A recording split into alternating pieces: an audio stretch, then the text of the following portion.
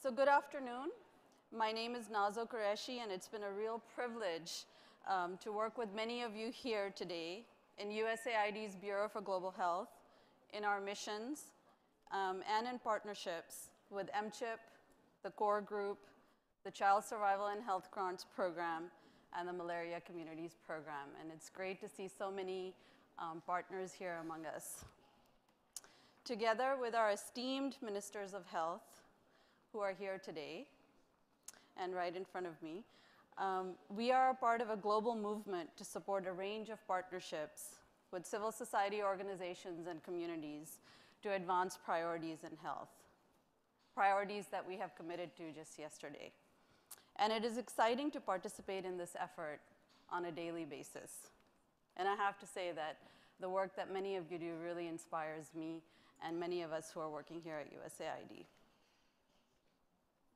I will moderate today's panel focusing on MCHIP's reflection about how we can unleash the power and potential of communities as trusted allies and resources central to achieving our ambitious goals in health. Our collective commitment and current sense of urgency for accelerating progress is palpable, especially after the event yesterday. Whether to reach the MDGs in the short term or achieve universal health coverage in the long term, the energy is palpable, as I said. This commitment is inextricably linked to greater investment in community health action and learning, and must recognize a stronger role of communities in driving health outcomes. We have a tremendous opportunity to capitalize on this energy and momentum to help countries, to help our ministers of health, scale up community health based on what we know today about evidence and an exploration of more inclusive partnerships that can be leveraged to support countries in achieving effective coverage of life-saving interventions at scale. There is a growing body of compelling evidence that clearly demonstrates how community action rapidly improves coverage and strengthens local systems, including governance. We must make this evidence central in our decision-making as we move forward. Our common saying, sometimes here at headquarters, sometimes at the country level, simply does not apply to community health. We know what to do, but we do not know how to do it. So please keep that in mind as our panelists are presenting. We also have an opportunity together today to challenge what we know and must ask, can we save more lives with a greater focus on investment in community health? And how do we make it happen with some of the things Katie Taylor was talking about earlier today, such as innovative financing and partnerships? Today, our panelists will do both, provide insights about what we know, and challenge us to envision a more robust future for community health. The foundation for our discussion today is the leadership role of MCHIP and its collaborators for community health. Wow, some of you are sitting way out there. So as you heard Koki mention earlier today, MCHIP has supported diverse community platforms in 15 country programs to deliver 11 life-saving technical interventions, notably for integrated community case management and misoprostol.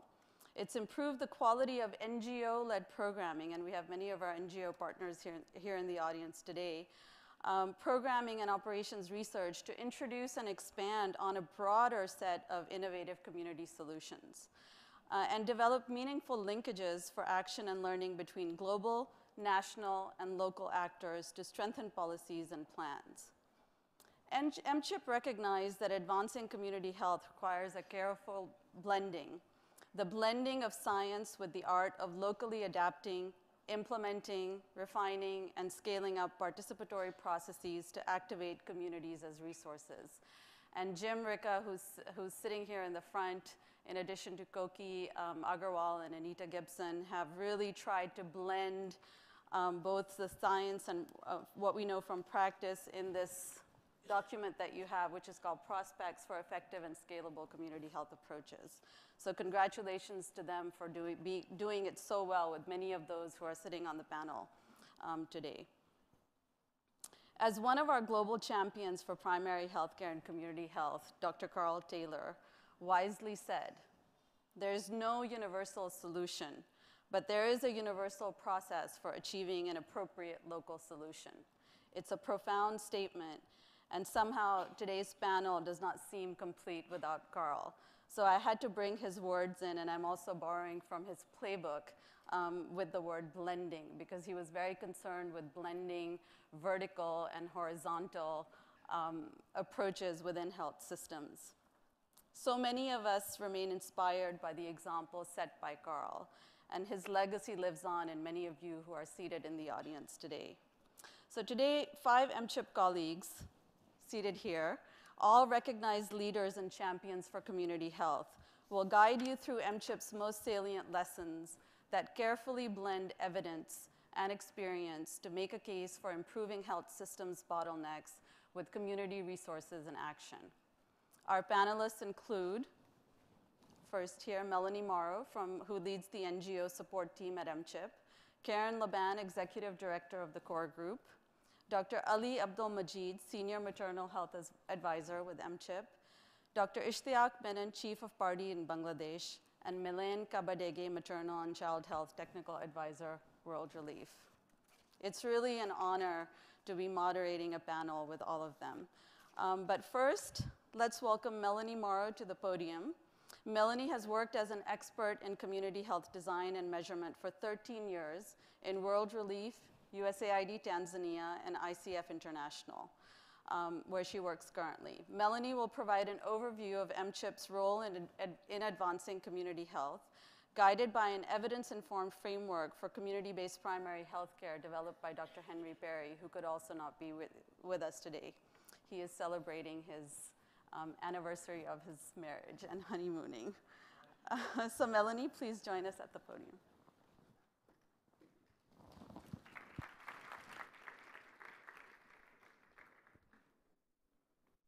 Thank you, Nazo.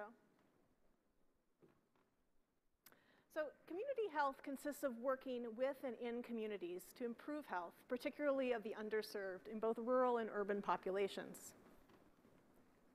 MCHIP's contributions to community health have included support to multiple activities at the global and country levels to demonstrate how community health approaches for reproductive, maternal, newborn, and child health services can be effective, equitable, and scalable. This presentation is based on a global review of evidence and summary of MCHIP experiences by Dr. Henry Perry from the Johns Hopkins School of Public Health. And support to Dr. Perry's work is an example of the type of global leadership and learning that MCHIP supports. Additionally, MCHIP has supported work directly to its country programs and also provided technical assistance to grantees of the Child Survival and Health Grants Program of USAID and the Malaria Communities Program. And 30 of those are operations research grants supported by the CSHGP in 23 countries, and the Malaria Community programs were implemented in 12 countries. Let's begin by having a look at a community health framework that was developed by Dr. Perry in consultation with the community-based primary health care expert review group in 2009. It was based on findings from extensive review of both the peer-reviewed and gray literature. The framework reflects that in order to maximize health outcomes in the orange box on the right, first, you need to have a set of high-impact technical interventions that can be implemented and delivered at the community level. You need a delivery system for those interventions and various strategies to enhance community mobilization and empowerment to support and extend those delivery systems. These elements interact with each other and with the local contextual factors to affect outcomes. So this framework is based on the aforementioned review of the evidence and has been applied to MCHIP's experience in community health. Many studies have shown that community-level health workers can provide preventive, promotive, and curative care. MCHIP and partners implemented many high-impact technical interventions in the community that target corresponding life stages, some of which are noted on the slide. For example, MCHIP demonstrated that it was possible to implement advanced distribution of misoprostol during pregnancy for self-administration at birth to prevent postpartum hemorrhage. Essential newborn care was implemented at the time of birth. And postnatal interventions included postpartum family planning and piloting of community kangaroo mother care. For infants and children, there was community diagnosis and treatment for diarrhea, malaria, and pneumonia. And that's not to mention immunization, infant and young child feeding, and others. So turning our attention to the health delivery systems, Dr. Henry Perry's review found the greatest evidence for 4 major types of intervention delivery mechanisms. Looking back at the framework, we see those delivery mechanisms in the center box. And they are case management, home visitation, outreach services, such as mobile clinics, and participatory women's groups. These delivery mechanisms are enhanced by effective community participation and empowerment. Integrated community case management by CHWs is an area of particular emphasis within MCHIP in the realm of community interventions. In the area of global leadership, MCHIP has served as the secretariat for the CCM task force, provided extensive support to UNICEF's ICCM Evidence Review Symposium, supported development of the CCM Essentials Guide with the core group, developed CCM benchmarks and indicator guide, supported a learning review of CSHGP projects with CCM components, and developed 3 country case studies and syntheses. That was in addition to the country experience in the 9 MCHIP country programs with CCM components and 21 CSHGP grants. MCHIP found that successful ICCM programs generally use 2 different cadres of CHWs. One cadre that diagnoses and treats, and this is often paid, and another that uses community volunteers that would typically be involved more in mobilization activities. Other success factors have also included a high-level political commitment and plans for financing and supply chain management. So the second delivery mechanism involves home visitation by community health workers. And home visits make it possible to identify those in need so that to provide everyone in the target population with essential health education and targeting counseling on topics including infant and young child feeding, hand washing, birth spacing, prevention and care seeking for common illnesses, and also to provide key services, especially during pregnancy and the early neonatal period. And home visitation can take 2 forms. It can be categorized as being systematic, visitation to all households, or it can be selective visitation for targeted to pregnant women, for example, newborns or sick children, or on referral and follow-up. An important aspect of something that home visitation allows is frequent interpersonal contact. There was an HP Health Policy and Planning article authored by MCHIP that found that frequent interpersonal contact for health behavior change was associated with twice the reduction in under 5 mortality compared to surrounding areas. And it's been found that a high volunteer to household ratio is supportive of this frequent contact.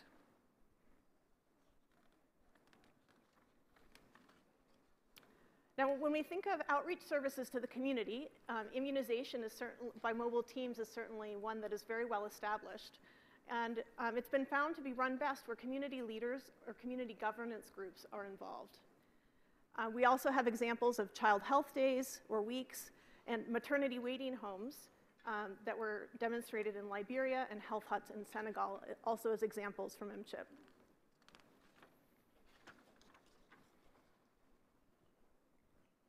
Participatory women's groups can take many forms. They might use community action learning cycles. They could be based on care groups or other forms of peer support. And they can be used as a means for community mobilization and health education, as the Momoni project in Bangladesh demonstrates. Participatory women's groups are typically facilitated by trained health workers and provide the opportunity for empowerment and education on numerous topics. And they provide opportunity for the members of the group to interact with each other and to learn together.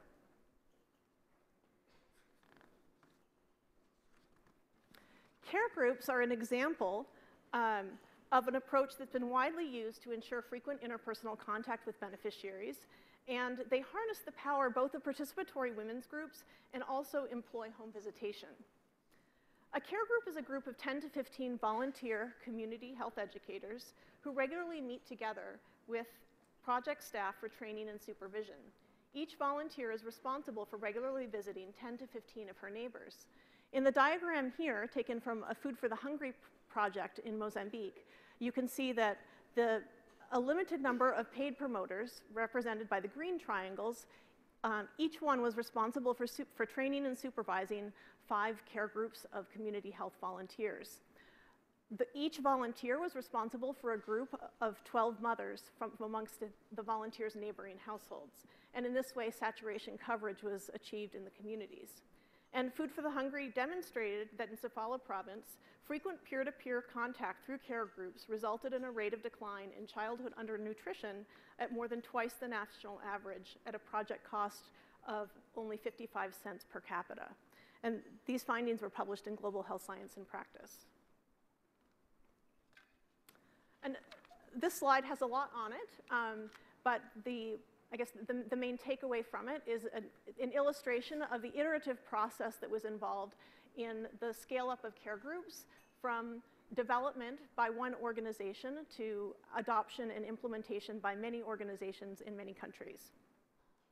And we see that the core group is featured in that big blue bubble in the center, and the core group, which is an MCHIP partner, is a membership organization for organizations working in community health, and it provides a neutral space where organizations can come together to share lessons learned and create tools that support replication of promising practices. And it provided an important space and venue for the sharing and development of tools related to care groups. To date, there have been 3 validation studies that have been published on the effectiveness of care groups in contributing to improved nutrition status and association with decreases in child mortality. And learning continues through implementation research supported by the Child Survival and Health Grants Program. Findings from the evidence review include an increasing number of technical interventions can be delivered safely and effectively at the community level. Community delivery systems need to be tailored to the package of technical interventions. Community health workers are a promising resource for accelerating progress in mortality reduction. Frequent interpersonal contact is associated with health behavior change. And community capacity is associated with positive health outcomes, although this has been little studied and could use more research. And then one last principle that we would like to be able to emphasize and underscores what was found in the evidence review and was validated by MCHIP experience is that which was summarized in a Lancet article from 2008, stating that community participation is an essential prerequisite for better health outcomes. And this was certainly the experience with MCHIP.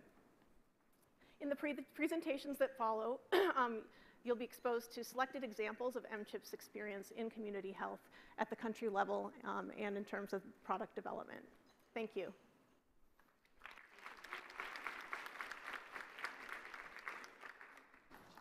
Thank you, Melanie. Please welcome now Karen Laban to the podium. Karen has led the Core Group Community Health Network for more than a decade, fostering a neutral space for collaboration for more than 70 members with a presence in more than 100 countries. Karen will discuss a unique resource developed by MCHIP to improve the performance of community health worker programs, and this was based on the most in-depth case studies that we know of 12 country programs, really assessing what has worked and what has not. And the performance of community health worker programs is really conceived of through both formal health support systems as well as community support systems. Karen? Thanks, Nazo. And in 2010, Dr. Steve Hodgins, he was the technical team lead at MCHIP at the time, he had a vision to put together a practical reference guide to help country decision makers think through some of those thorny issues around large-scale public community health worker programs. These are programs such as what we heard yesterday, the 850,000 accredited social health activists in India. and the estimated 45,000 binomes and maternal health agents in Rwanda. 4 years later, and we're just finalizing a 400-page guide. Why did it take so long? Because there is lots of information on CHWs, but they're not all in one place. Very little of the information available is about large-scale programs. It often refers to pilot programs. And it's very difficult to access country-specific information on the history and evolution of their CHW programs. So we have the CHW reference guide now consisting of we started with the senior writing team of 6 authors from MCHIP, Johns Hopkins University Core Group, and the Norwegian Knowledge Center for Health Services. Eventually, the writing team grew to include other specialists, with the final product edited by Dr. Henry Perry and Lauren Krigler. The CHW reference guide is 16 chapters. They're organized into 4 sections, so you can learn about history, governance, financing, a human resource section, CHWs as related to the health system and the community, and measurement and impact. The guide is not meant to be a consecutive read, but instead is organized so a reader can start anywhere in the guide with the issue that they're facing. How did we get this material? Through peer-reviewed literature, gray literature, key informant interviews, and 12 country case studies. The CHW reference guide provides a lens to look at what has worked and what has not worked so well. It highlights that issues need to be considered as countries plan, implement, or expand their large-scale programs. Various countries have gone through civil conflict, economic disruption, political party changes, and they still have maintained a resilient CHW program over time. Case studies show that a high level of political support is needed, such as the Prime Minister's support in Ethiopia and the CHW professionalization law that was instituted in Brazil. A CHW works within a system that spans across the health sector to the community and household level. So the CHW links the household and community to the health system, ensuring a mechanism for universal health coverage. Many countries do not have one CHW, but rather have 2 or more different types of CHWs that often work together. It's a complicated set of relationships and interactions that really needs a complex systems management approach. One key informant stated, "Our failures have been more political than technical. We don't put enough energy into the political and governance dimensions of these large-scale programs." Recognizing this, the WHO Global Health Workforce Alliance is calling for better harmonization of CHW system supports from donors, NGOs, and other stakeholders. So let's just explore a few ideas in some of the chapters of the reference guide. A CHW program needs to be grounded in its context, both to deliver technical interventions that match the epidemiology of the location, but also to respond to the local culture. For this reason, this is not a prescriptive guide, but rather provides options and choices that countries have taken. The term CHW itself is confusing because it covers a wide variety of CHW cadres and programs. This guide generally refers to 2 types of CHWs, those that are mostly full-time, paid by the government with formal pre-service training, such as auxiliary health workers or like the health extension workers in Ethiopia or community health agents in Brazil. Many of these cadres spend a significant amount of time at a health hut or a peripheral health facility. The other type is primarily a volunteer, part-time worker with much less training who makes household visits. We refer to these as community health volunteers, regular and intermittent. Examples include the female community health volunteer in Nepal, the NGO BRAC Shastia Shabikas in Bangladesh, Relays in Mali, and the light-duty Health Development Army in Ethiopia.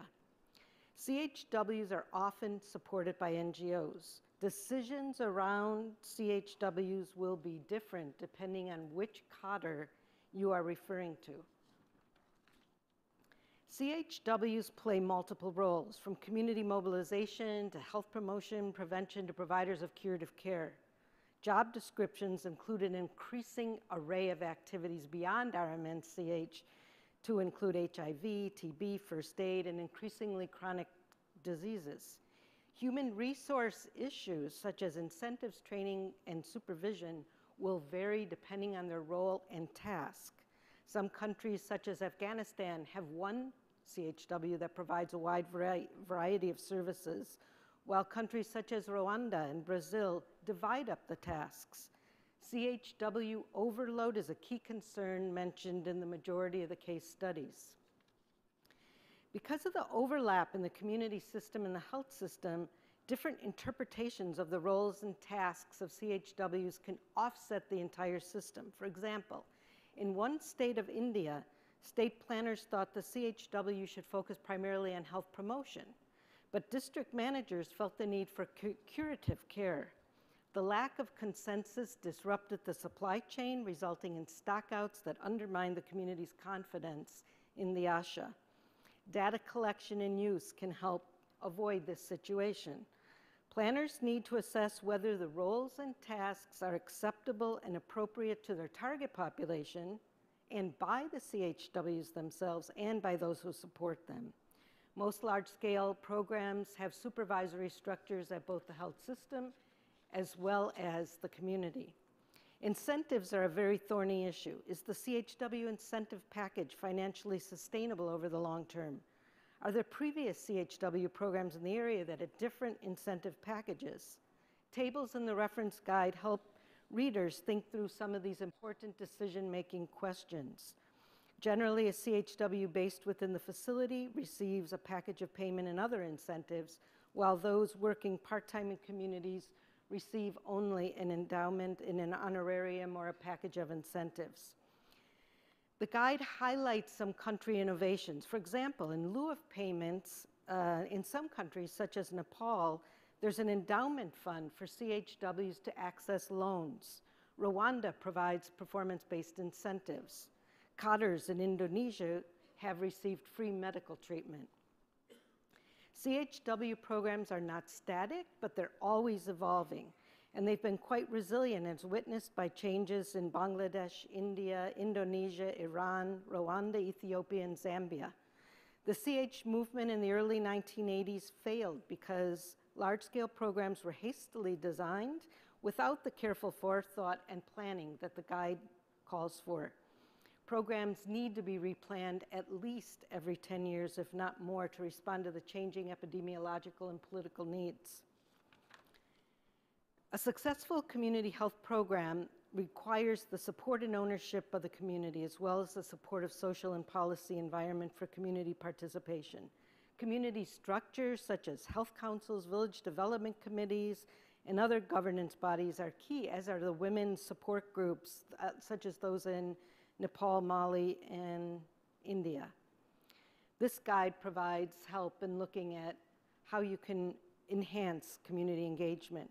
Dual CHW systems, such as the NGO BRAC in Bangladesh with its over 100,000 CHWs, complement the government's program. It's challenging to include a local participatory structure for governing a CHW program within a large-scale system. And there's few sustained examples of this without resources devoted to training and supervisory support, a role often conducted by NGOs. Formal local governance structures, such as elected local government councils, may need to be relied on, such as those in Peru. CHW programs are not a stopgap solution. They need a long-term financing strategy, and behavior change at the household and community level is what CHWs excel at, but costs for proper training, supervision, and job aids are needed. The guide is available online at MCHIP in downloadable chapters with other CHW resources. We hope it will be useful to the ministries of health as they evolve their large-scale programs. While acknowledging that large-scale CHW programs are complex to manage, the authors firmly believe that the challenges of a CHW program can be met and that CHWs will become part of a permanent part of a highly functional and effective first-class health system. Thank you.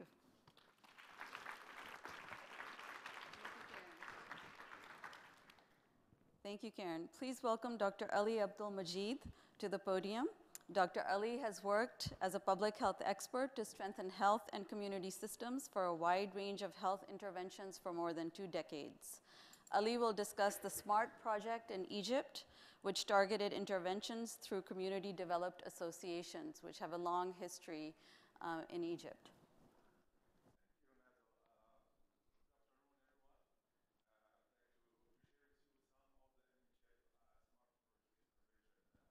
Community-based intervention.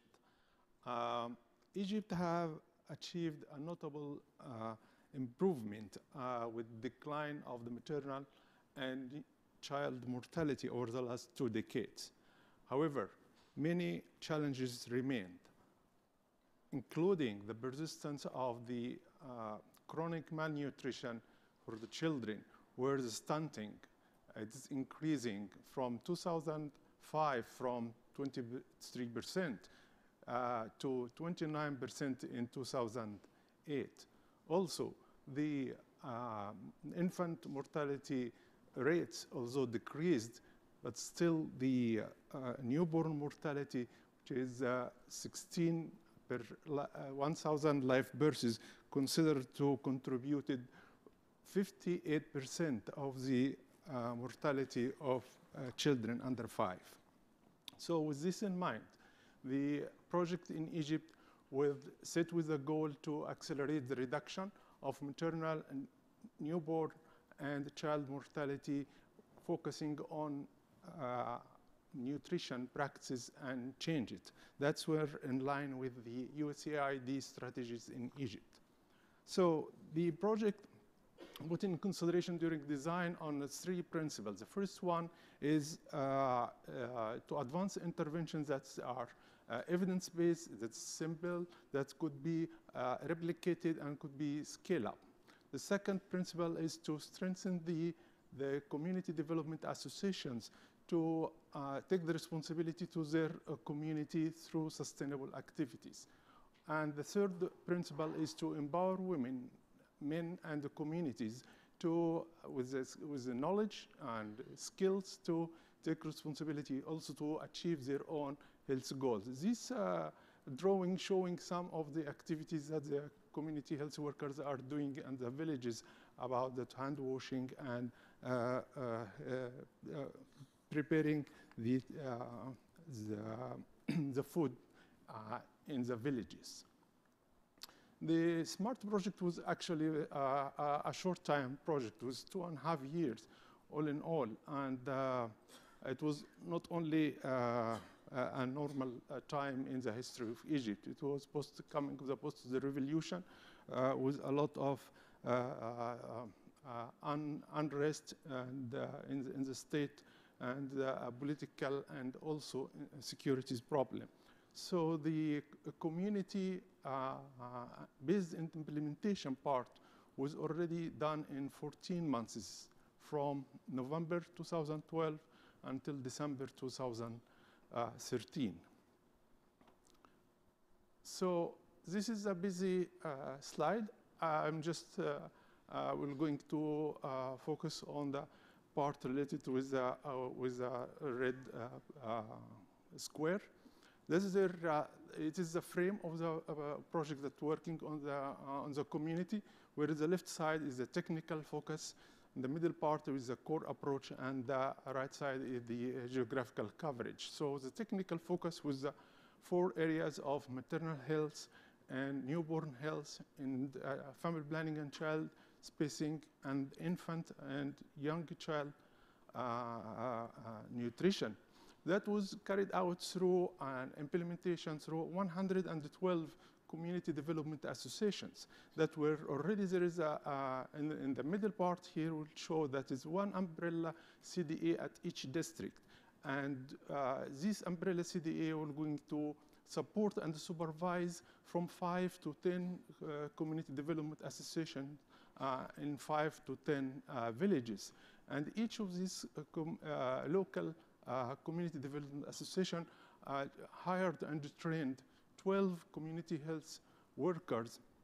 So the total was like 1,200 community health workers that they are providing the interpersonal communications campaigns to a population. Here the coverage is 2 million of the population in 100 villages in the 6th governorate of Egypt.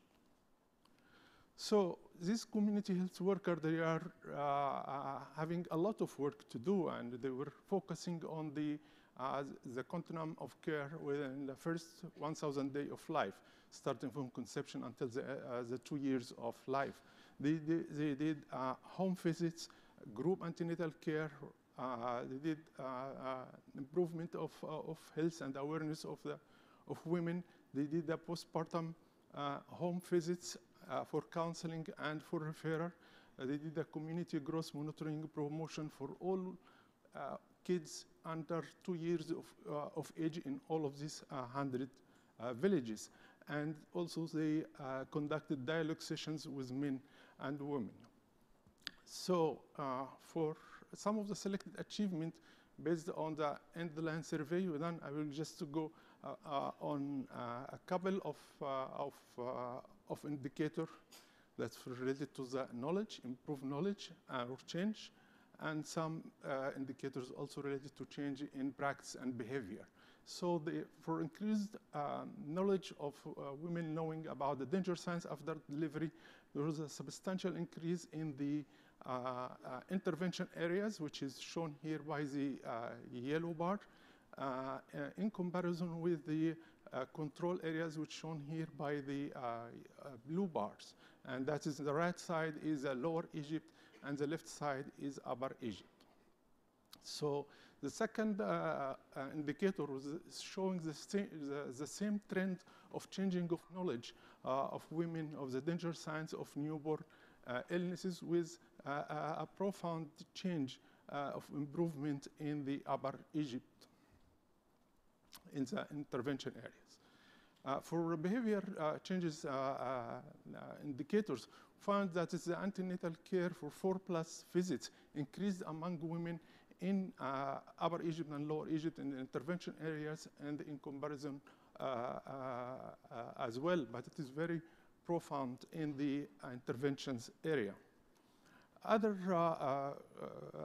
indicator related to increased consumption of 90+ iron folic acid tablet during pregnancy showed across both sides, all sites of interventions, Lower Egypt and Upper Egypt. However, there was some inconsistency improvement of initiation of the breastfeeding within 1 hour of pregnancy. That was already, while it is increased in Upper Egypt, but in Lower Egypt it was already, there is no significant change, either for the intervention area or for the baseline area, the comparison area. And part of that, maybe it is included, could be explained by that the level of the cesarean section delivery in Lower Egypt is really very staggering high, above 50%. And that's why could be affected the woman initiation of breastfeeding. Also, one of the good results coming out from that to show that the change of the practice of mothers for their children under 2 years of age, that to feed them 4+ group of the food group in a day, that was already increased in both Lower Egypt and in Upper Egypt. One of the indicators related to the joint decision between men and their wives that show there is a good improvement for using family planning methods in Upper Egypt and Lower Egypt. However, in the use of the modern family planning methods itself, it was showing here the impact of the commodity insecurity, while during the time in Egypt was the Ministry of Health was not working that as well with the problem of security in the country. So although that you will find in Upper Egypt, it is reduced the use of the modern family planning methods by 6% in the interventions, but also it reduced by 15% in the control areas. So capacity building program, it was one of the things that we worked on it, and it paid off. A lot of program for strengthening their capacity of those 112 CDAs worked out, and the CDA leveraged non-USAID funds totaling $7.3 million to implement another project. Either they will going to use the same model of SMART, or they are using the fund for implementing another health-related project. We learned from that many things, but one important thing was that was even with the very limited time, with the problem of the country is not completely settled, and with support of the MCHIP SMART, that the CDA were able to build upon their existing relationship with the communities to promote the healthy behavior and change of nutritional practices, which is very difficult, and to work with the local government to complement the provision of services and to empower community health workers in their work as they are agents for change. I would like to thank a lot of people that they did work back in Egypt on this project, very hard for this 2.5 years in a difficult situations, and they achieved a lot of results. Thank you.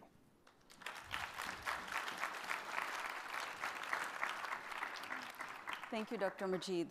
Please welcome Dr. Ishtiaq Menon to the podium. Dr. Ishtiaq has been instrumental in shaping maternal and neonatal health policies and implementing programs in Bangladesh, and has worked with the Johns Hopkins University and the International Center for Diarrheal Disease Research for more than 2 decades.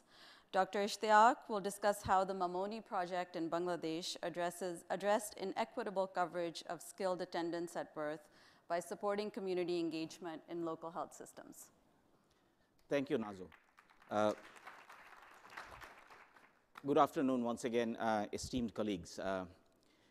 Many of you may remember back in 2012 when during the launching meeting of Promise Renewed Call for Action at the Georgetown University, while speaking at the panel of civil society along with Bishop Sunday, I tried to give just a hint of a story of community engagement in Bangladesh. I couldn't detail the story then. Today, I'm going to tell you that story of community empowerment and community involvement within the context of health systems. Today, I have the flashes of it. The government of Bangladesh, the Ministry of Health and Family Welfare, has established 13,500 community clinics throughout the country. These community clinics are built on community-donated lands, and the government has recruited, deployed, and trained 13,500 community healthcare providers for each of these clinics. And these clinics are managed by a group of community representatives, and they are connected with community support groups, as Melanie has said, groups of males, groups of females. And these groups are very much engaged in the management of those clinics. To us, this is a fundamental shift in paradigm when the national policy is accepting that in the health systems, the community's role is very much intrinsic and it's an integral part of the overall system. And the ministry has done a very good job in investing and setting up this huge setup in a short period of time. USAID funded MCHIP Mamoni project, which I work for, actually has been working with the Ministry of Health for the last several years to operationalize and to activate the community engagement part of it. We were developing a model in certain underperforming districts of Bangladesh, and I'll be giving an example of one of the most mature districts out there. In this ecological model, the household is seen as an integral part of the health systems. And as you are familiar with the rural settings in all over the world, households in rural settings in particular do not work in or do not operate in isolation. They're very much part of a larger community, which is nothing but a collection of the households coming together. Now, this coming together is what I'm going to focus today. Let's start with the households. The lady on your right is a community health worker, and she's a local recruit. And there are plenty of community health workers recruited by the government and by the NGOs in Bangladesh.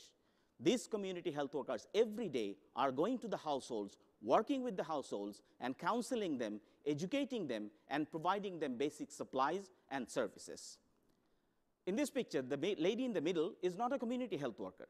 Rather, she is a female family member who has just learned from her community health worker how to dry and wrap a newborn to ensure thermal care.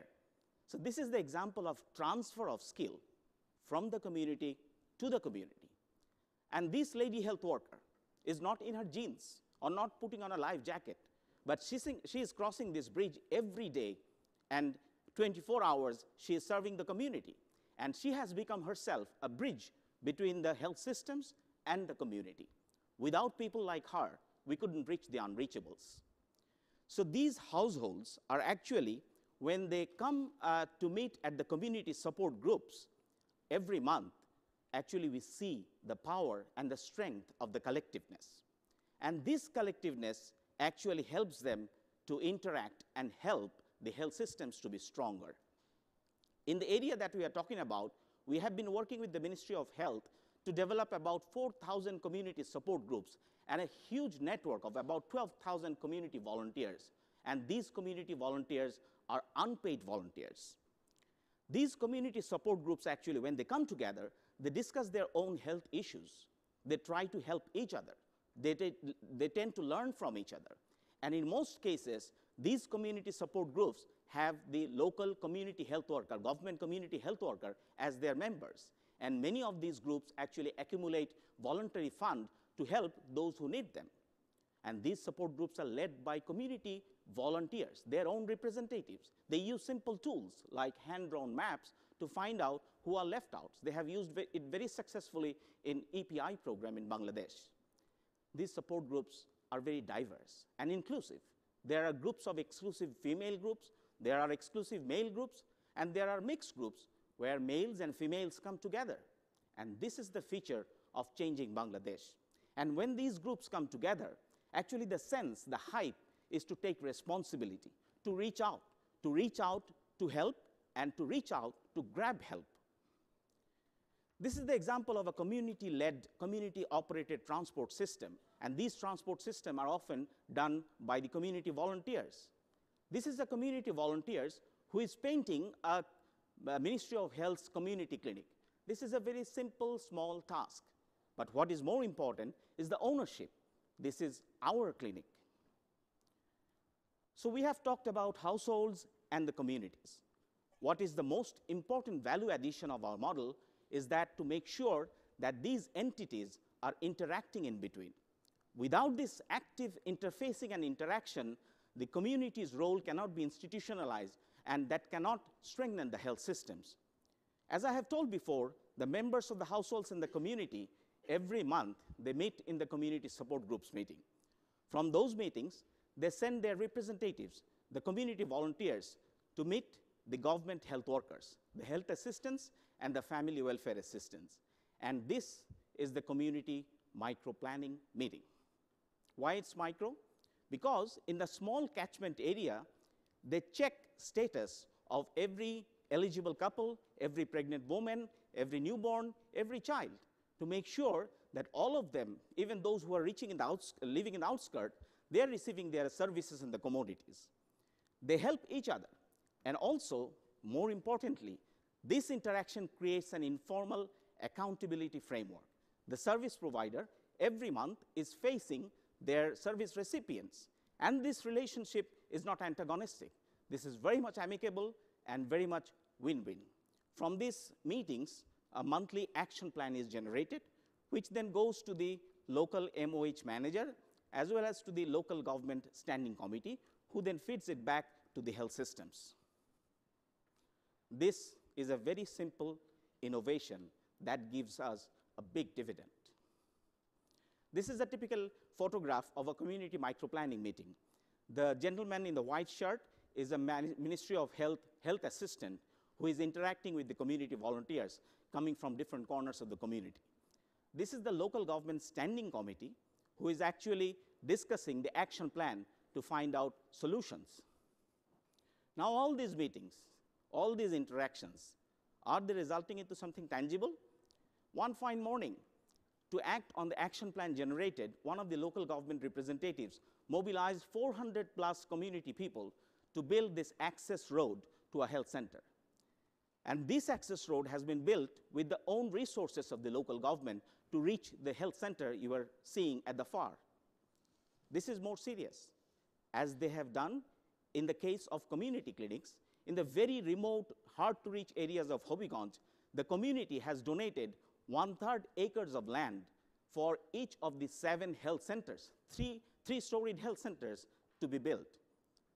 Government provided technical support, providing human resource support, providing logistics support, the community donating their lands, private funds were mobilized for construction. Now, somewhat abstract concept of partnership is very much coming to a reality in this resource-constrained situation. Now, the big question, so what question? Is it working? Is it strengthening the health system? Is it making the system more responsive? Is it changing people's lives?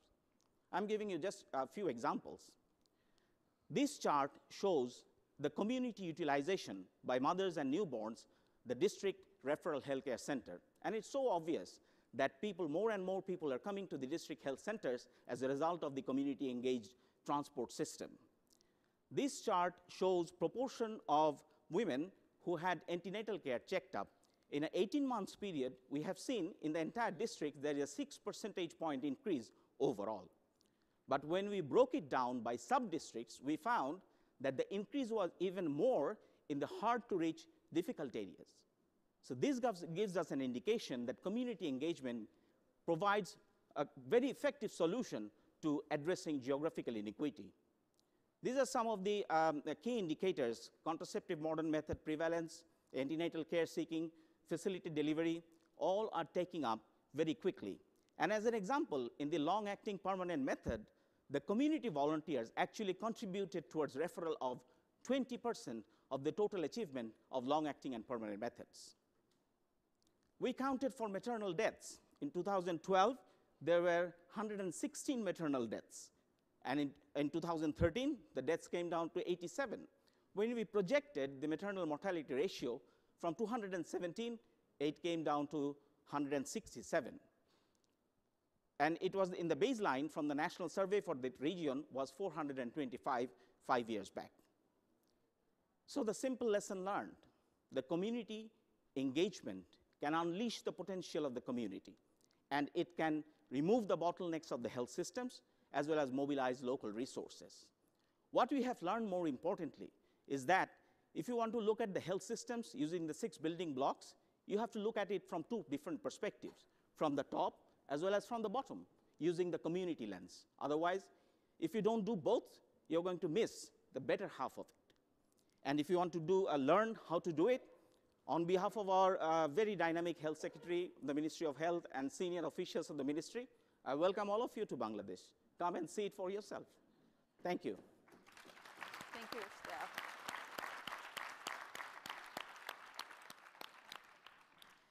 Thank you, Ishtiaq. Before Melaine, we welcome Melaine to come up to the podium. Could I please have a time check to see whether we are breaking at 12:50? We are. No. Okay. So please welcome Melaine Kabadege to the podium. Melaine guides programming and research as an advisor for Rwanda, Burundi, and DRC, and has worked with World Relief for more than a decade. Melaine will discuss how a consortium of NGOs, Concern Worldwide, World Relief, and the International Rescue Committee supported the scale-up of integrated community case management in Rwanda. Welcome. Thank you, Nazo.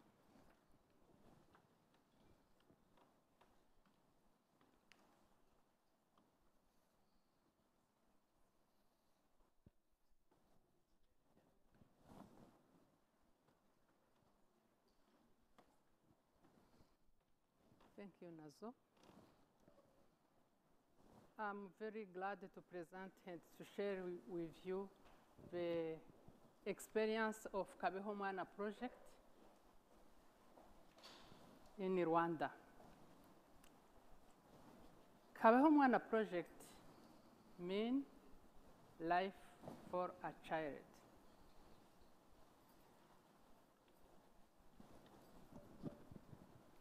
The project received funding from the USAID Child Survival and Health Grant Program and was implemented from 2006 to 2011 by 3 international NGOs concerned worldwide, the International School Committee and World Relief, in close partnership with the Ministry of Health of Rwanda.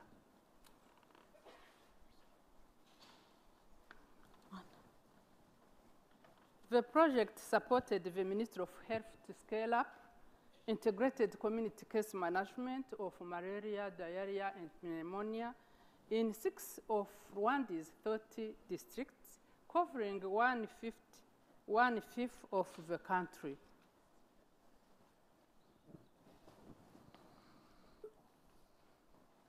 The project have addressed the most common causes of mortality in children under 5, and by increasing access to treatment, by increasing coverage of key preventive intervention, and by adoption of key family health practices. The project districts were home to nearly 1.7 million people, representing about 18% of the country's total population, and reached more than 600,000 households of children under 5 by regular home visits. Kabeho Mwana helped the Ministry of Health to train and to support over than 6,000 community health workers according to the national guidelines. Kabeho Mwana also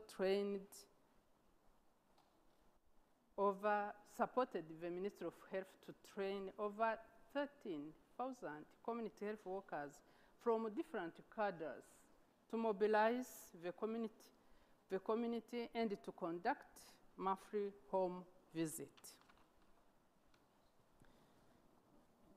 At the time of the project, there were only 4 community health workers per village. Each community health worker was responsible for the entire village and focused on the technical area of specialty. Emphasis was on treatment more than disease prevention via household behaviors. The community health workers benefited from a system of performance-based financing and participating in community health worker cooperative that operate at the level of the health center.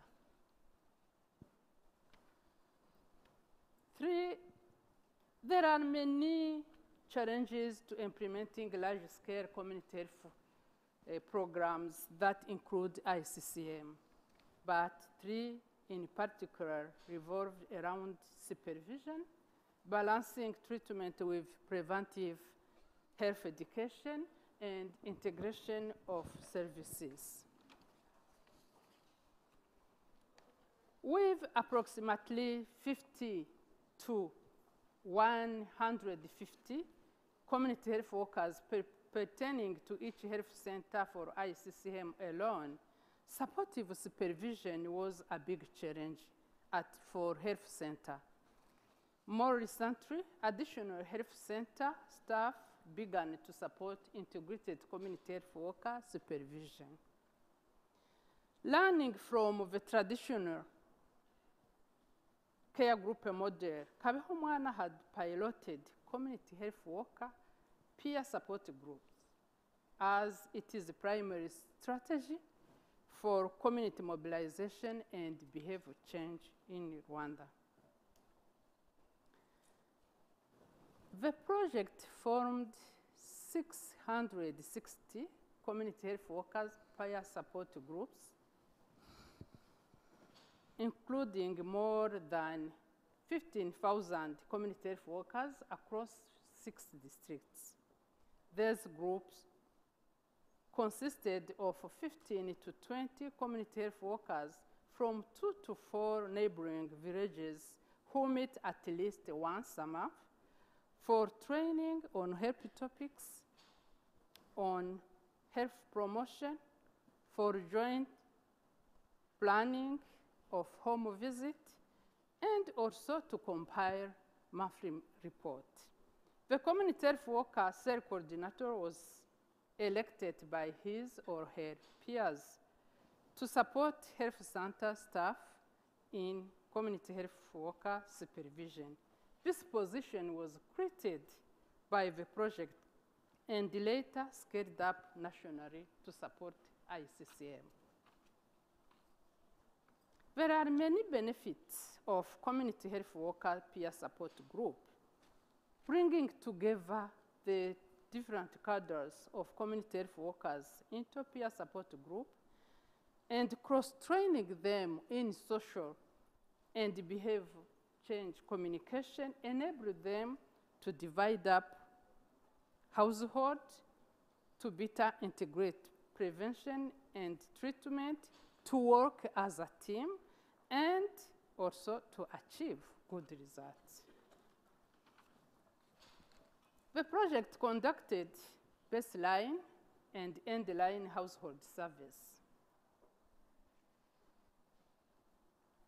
On this slide, you can see significant improvement in treatment seeking and or care for children with suspected malaria and pneumonia. And you can see also that the use of ORT and zinc for diarrhea improved. Health promotion was not forgotten. While national focus was on CCM, the project also strengthened promotion of key household behaviors in the 6 districts. These included hand washing, continued feeding during illness, and increased liquid during diarrhea, among others.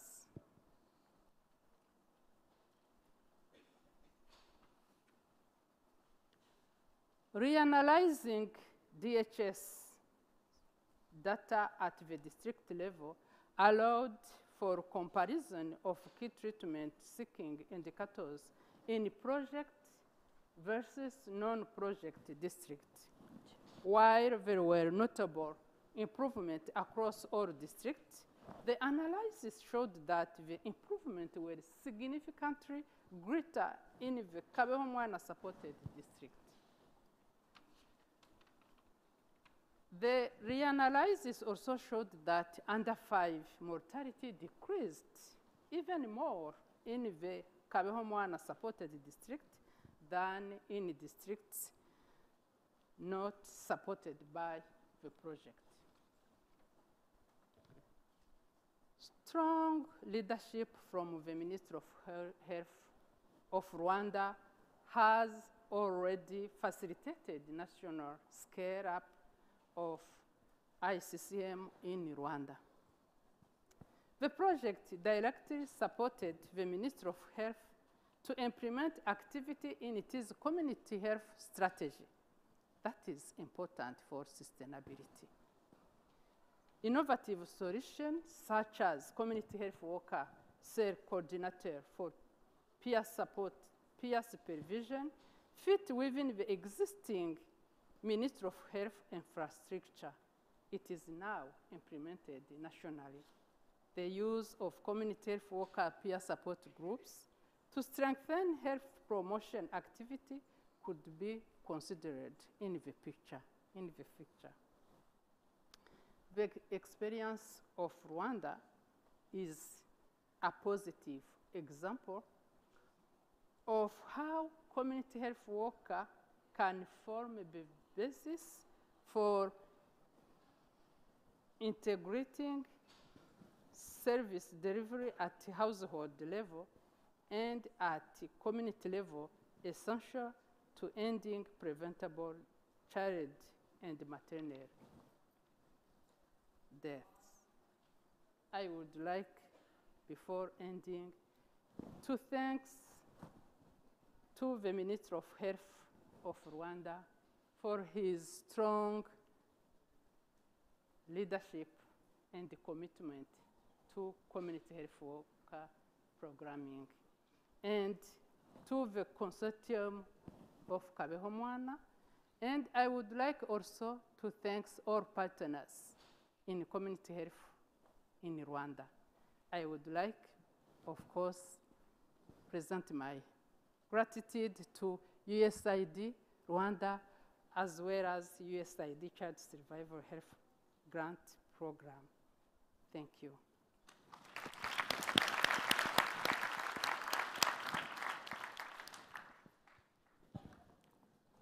Thank you, Milan. So we have learned that we will be going to break promptly at 1 p.m.